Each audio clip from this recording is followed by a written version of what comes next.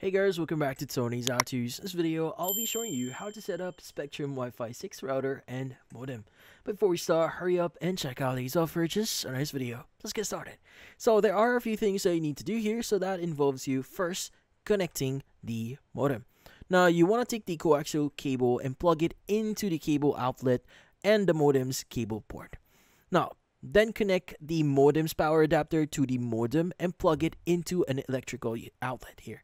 So basically, you want to power up, or you want to provide electricity, or you want to basically turn on your modem and your router.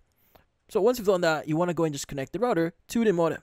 Now you want to use an Ethernet cable here to connect the modem to the router. Plug one end of the cable into the modem and the other end into the Ethernet port on the back of the Wi-Fi 6 router.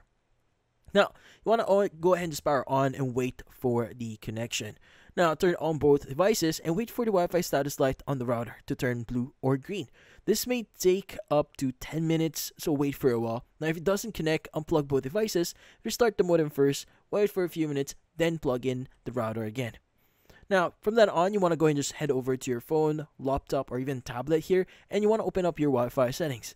Now, you want to find your default network here, or network name, or SSID, and password. Now, usually they are going to be, or you should be able to find the default Wi-Fi password or the SSID at the back of your router.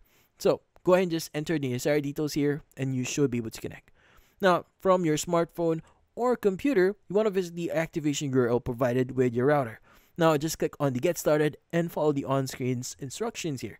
Now, you need your account, primary phone number, and service activation code, usually found on your shipping label or store receipt. And that's about it. So, if you found this video helpful, hit the like and subscribe button and watch our next video.